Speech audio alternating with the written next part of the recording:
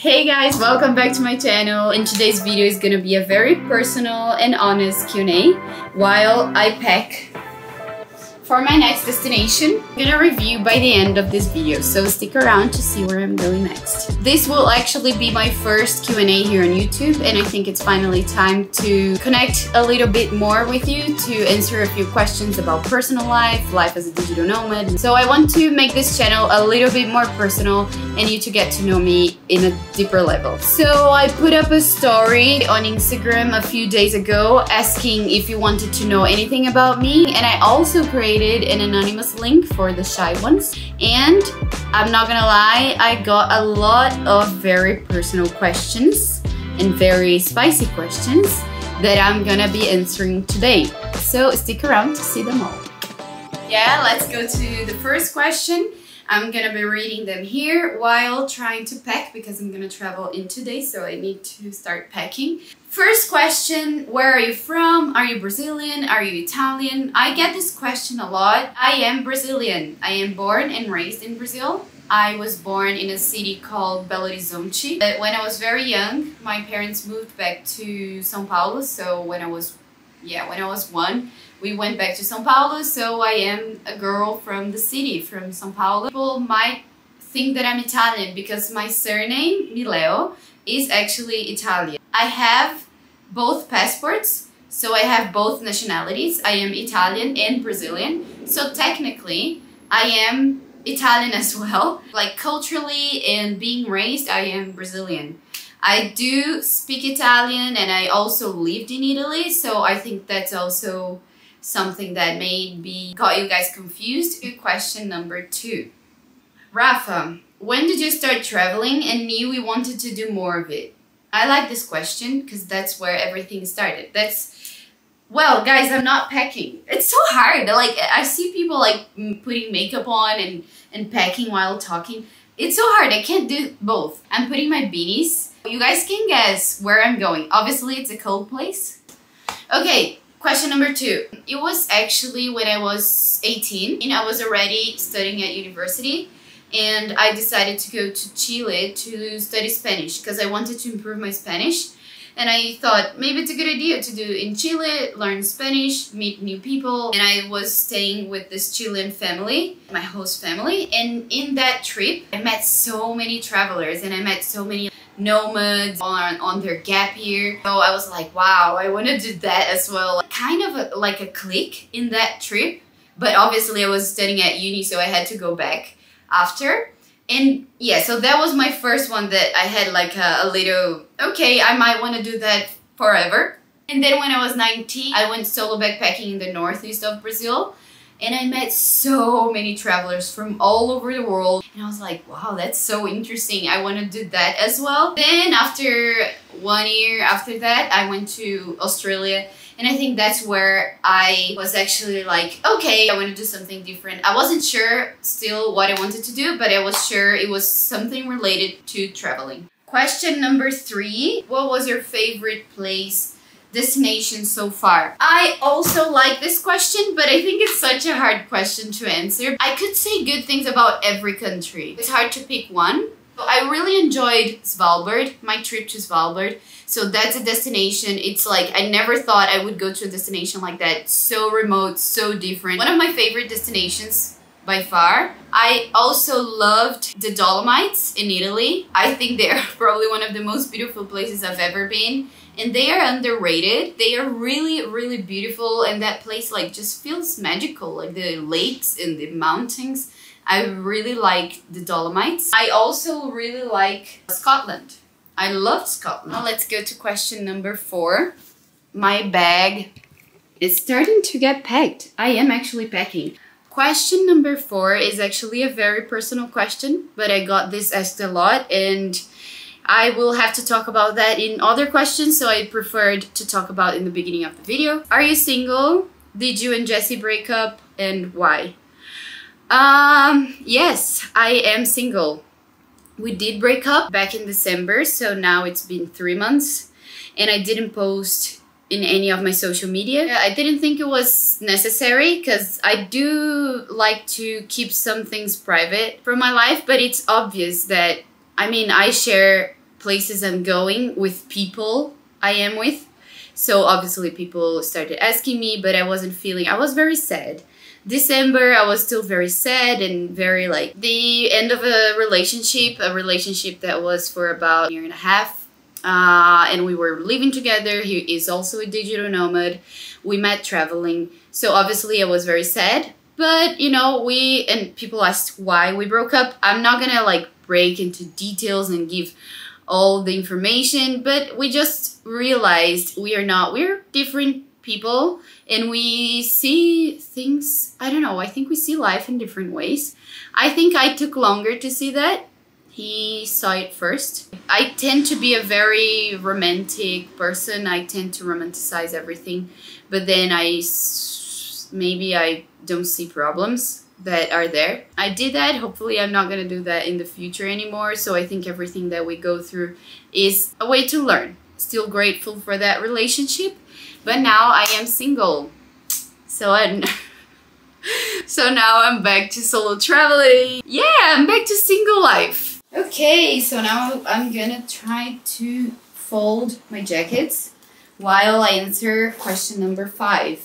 Question number 5, I also got this question a lot, so I thank you guys, is asking, how did you learn English? I learned English at school. I did also like a separate English course from this school called Cultura Inglesa. But I don't think it was because of that my English got good. I think it's because I was always someone... I changed the angle because the light was terrible. And I always loved different cultures, different languages, and I was obsessed with listening to English songs, watching movies and trying to repeat what they were saying since I was very young. So I think that helps a lot. My English really improved when I started traveling and when I moved to Australia. When I moved to Australia, I was really upset in the beginning because I couldn't understand what they were saying because of their accent, and they couldn't understand me because my accent was stronger. And I was like, what? I've been working hard to speak English for such a long time and they don't understand me, I don't understand them. But after a while, I improved. My English got much better while I was in Australia because I was living and working there. And also, I think something that really helps, but it's having a relationship in English that helps a lot. My first ex, he was Italian and I met him in Australia. By that time, I couldn't speak Italian. I actually started learning Italian because of him, but his English was very good speaking English, and I think my English got much better after that. I don't know how this is gonna fit. I think I'm gonna have to wear it. Why do you post in English? I decided to post in English since the beginning of my page. Travel with Rafa, 0 followers. I decided since the start that I was gonna post in English. For many reasons, because I was not living in Brazil anymore. The main reason why I decided to post in English is that I wanted to connect with people and share my story, inspire people to travel, to be a digital nomad from all over the world. Like, I created this page because I love traveling and because I love connecting with other cultures. All my videos have subtitles in Portuguese. One day I wake up and I see a comment from Pakistan, thank you for inspiring me, or someone from Greece saying, oh, I'm in this place, let's meet up. For me, it was the best decision. And nowadays, I also love posting in English because most of my clients are international. And that's also very good, you know. Also gonna pack my camera bag. It's so heavy and full of things. Before being a photographer, I used to be able to travel light, but after being a photographer, it's a little harder. Okay, so next question is, how did you first move to London? I have an entire video telling my story of how I left the corporate job, how I moved, how I decided to buy a ticket to London one day and moved without telling anyone. So that video will give you all the details on that story. But basically, I moved to London right after I quit my job. If it's your first time here in the channel, I studied accounting in a big company, and until one day I realized I wanted to travel the world. I had no idea how to do it, so I decided just to move out from Brazil because I felt like everyone here was telling me what to do, saying what was right, saying what was wrong. And when I said I want to be a travel photographer, travel content creator, everyone would tell me like, don't do it. Oh, that's why one day I decided to move to London. What photography course did you do in London? I didn't do any photography course. I learned everything by myself, just on YouTube. Nowadays, you can find so much free information that you don't need to buy courses. If I could go back in time, I would probably buy a course, because I think the way I learned was a little bit all over the place. I think I took longer than if I had paid a course. But yeah, I didn't do any course in London. I got the question if I had a visa. I went to the UK before Brexit and I have Italian citizenship, so I used my Italian passport. That's why I can live in Europe. And also I could live in the UK because of the pre-settled. How did you monetize and left your cleaning job in London? So all these questions are related to my London life. When I went to London, I didn't have enough money to just like be a travel photographer and like change my life. So I got a cleaning job for almost a year and a half. So this person is asking, how did I start monetizing and decided to leave my cleaning job? It was a very slow process. While I was doing the cleaning, I was studying and trying to understand how the photography world and travel photography worked. And I met a lot of people, I did a lot of networking, and then slowly I started getting involved in projects, very slow. Getting messages from people like, what are your rates? How much do you charge? And then I started getting clients, and slowly I started getting more photography clients, less cleaning jobs. And yeah, until a day I decided to just like go for it. The question is, what's the best nationality for a date? I like this question. I would say maybe Italian. Because Italians, I think for like a one date thing or like for a few dates, they are very passionate and they are gonna take you to nice places. They're gonna treat you really well. The passion, and I don't know, yeah, I would recommend Italians for a date. I don't know if for dating though. It depends. I mean, everyone is different. It's hard to say. Which country has the best cuisine? I think there are two in my mind. Italy. I love Italian food. And I love the way that they are passionate about it. Although they can be too serious about it sometimes. They can like overdo the like, you need to do these, you need to follow the rules. But yeah, I think Italian food is my favorite. Another country with very good cuisine is Thailand. I loved Thai food. Thai food is delicious, really. Like, I could go back to Thailand just to eat the things there. And then the other question is also related to food. What's your favorite food? Like my favorite dish. My favorite dish. I don't know if I have a specific favorite dish. No, I have this thing for buffalo wings. People who know me, they know me that I have these things for buffalo wings. I don't know why. It's not even easy for you to find proper buffalo wings out of the US. But since I'm little, I think because my dad loves buffalo wings, we used to go to the US not quite a lot, but we went quite a few times to the US. And we went to Buffalo once and we ate the like traditional buffalo wings. I don't even know if you guys know what I'm talking about, but it's like this wings in the US that they put this very not healthy sauce, but they are so delicious and you eat them with blue cheese sauce and it's so good. And I also love pad thai. I also love pasta alla norma. It's a dish that I tried in Sicily. I loved it. It's like pasta with fried eggplant and ricotta. It's delicious, but yeah. If you take me out for eating buffalo wings, you can be sure I'm gonna be happy. Another personal question while I lay down on my bags. Do you do therapy? Yes, I do therapy. In every place, people see therapy in a different way. So there are places that like, oh, like everyone does therapy, so that's a very normal thing. Nobody's gonna judge you for that. And in some other places where people are a little bit more close-minded about that, people think that people who do therapy are crazy or like they have something off. I don't think that. I don't think I'm crazy. I think that therapy can help you a lot to overcome anxiety, trauma, not only like anxiety or like depression, but maybe you struggle to organize yourself. You struggle to have a proper routine and you don't know why. And then you go to therapy and you understand it's connected to many things and you improve that. I've been doing therapy for 3 years now. At some point, I want to stop, but at the moment, I feel good doing it. I do it online, obviously. And therapy really helped me to understand myself, to accept what I wanted, and to really go for it, you know. And I really recommend, not only for people who are super struggling, but just if you want to understand something a little bit deeper about yourself, I would give it a try. Have you ever fallen in love while traveling? Yes, I did. Actually, with my ex, Jesse. I mean, he is also a digital nomad. I am a digital nomad. We met in a hostel in Croatia. He was living in the next day, and I was living in the next day. But we decided to meet again in another country, and we met in Italy. And then in Italy, we decided to become a couple. Is it easy to find a relationship as a digital nomad? I like this question. When I started being a proper digital nomad and traveling full-time, I was like, oh, now it's gonna be so hard to find a relationship. And then I met Jesse.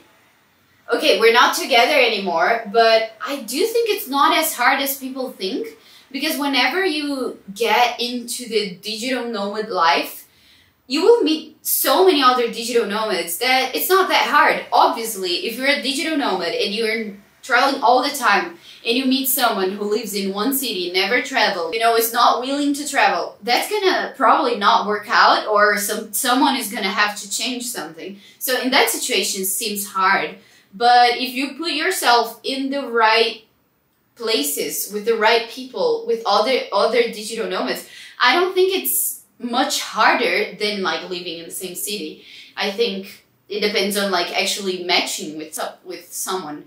Another question is if I ever get lonely.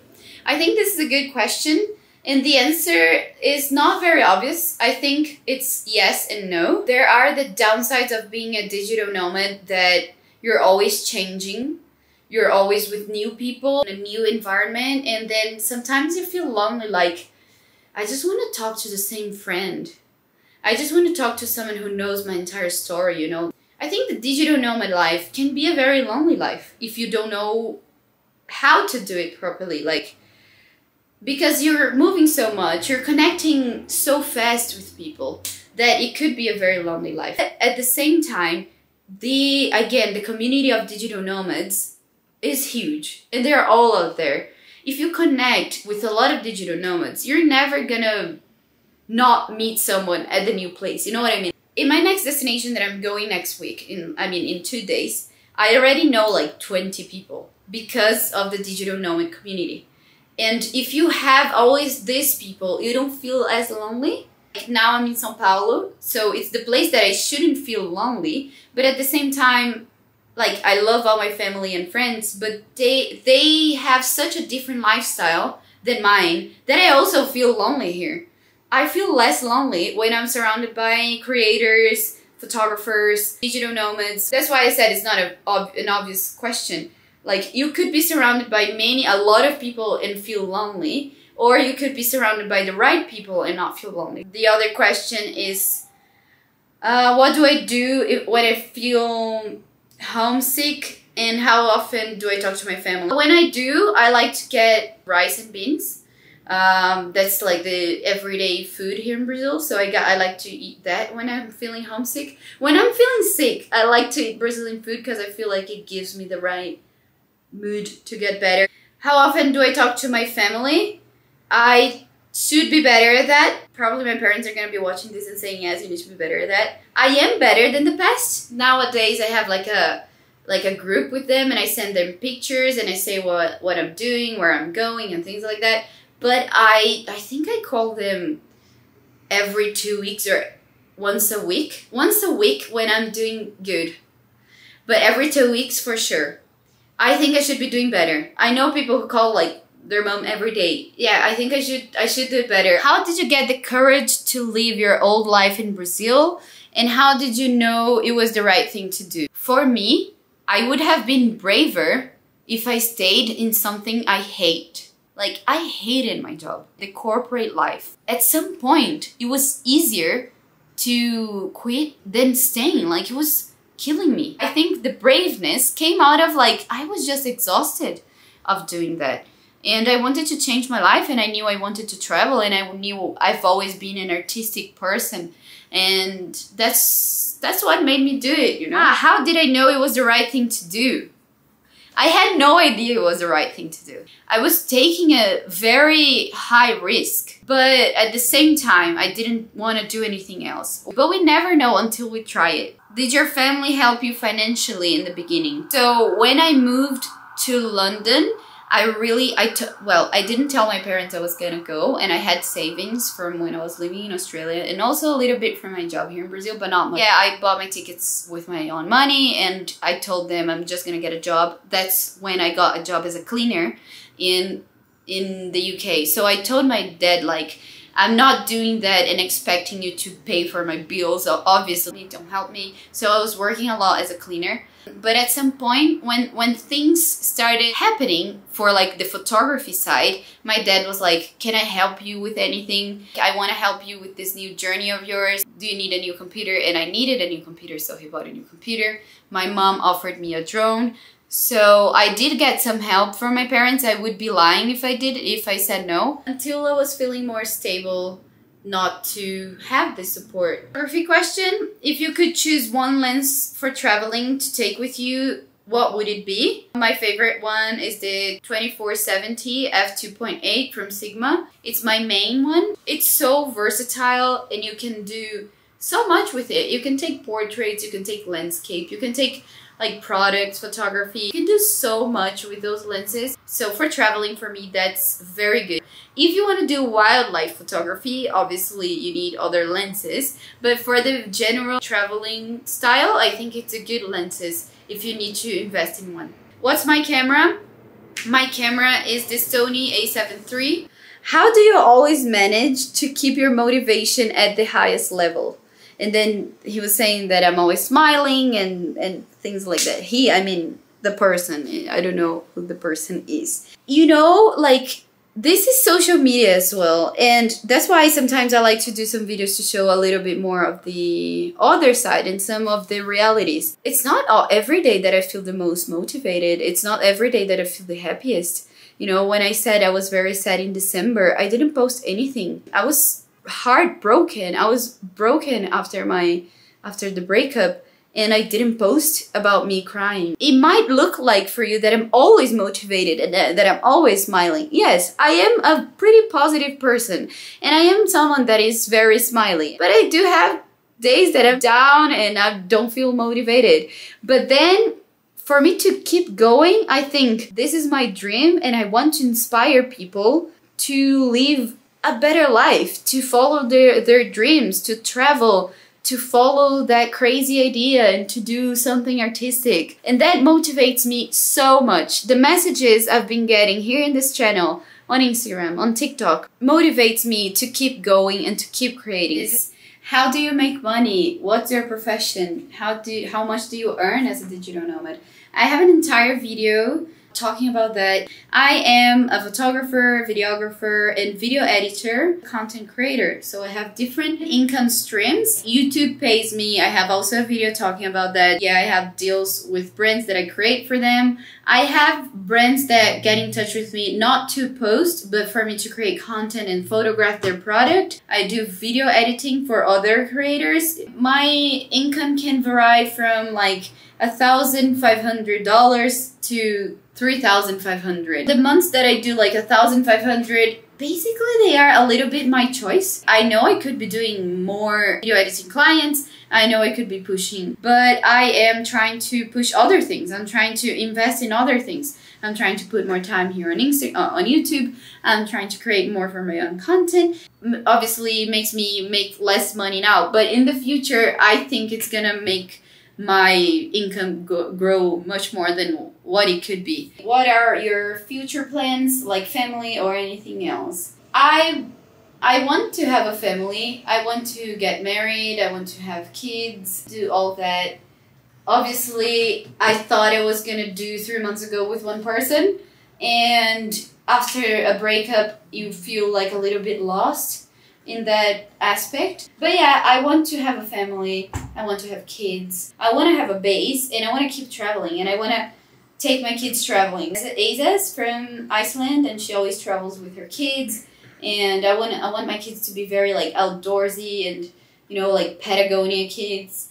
And the last question, which I said I was gonna reveal by the end of the video, and I don't know if you could guess by me packing.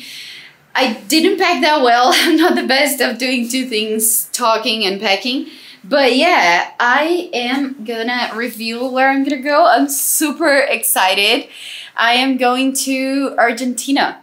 I'm gonna go first, I'm gonna go to Buenos Aires, and then I'm gonna go down to Patagonia. And I'm gonna be traveling around the mountains, and I'm so excited. I've got some projects over there. I'm going to volunteer with World Packers, and I want to share everything about that. I'm going to be volunteering in a place where there are penguins and there are whales and there is so much wildlife. I'm so excited about that. I'm thinking about organizing group trips of people from this community who want to follow a nomadic lifestyle and who wants to travel together. But before hosting it, I want to know exactly where you want to go, your budget, your dates, everything. So I'm going to put the link of the survey on the description. Please answer the survey and let me know. If you have any other questions, I will do another one of these in the future, or you can ask me here in the comments, or you can ask me on Instagram. Feel free to ask anything you want. I hope you enjoyed getting to know me a little bit more in this video, and I'm super excited to take you in my next adventures to insane destinations and to introduce you to more people who have this nomadic lifestyle. So stay around, that a lot of good content is to come.